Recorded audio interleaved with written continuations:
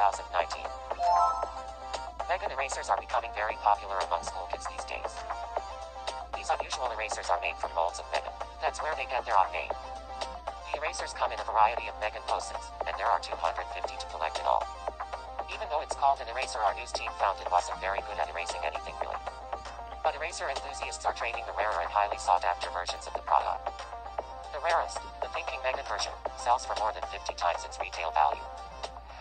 We asked some islanders for their thoughts on the matter. Hi Mom. Hi Dad. Look at me. I'm on TV. Really? That's all. Thanks for watching.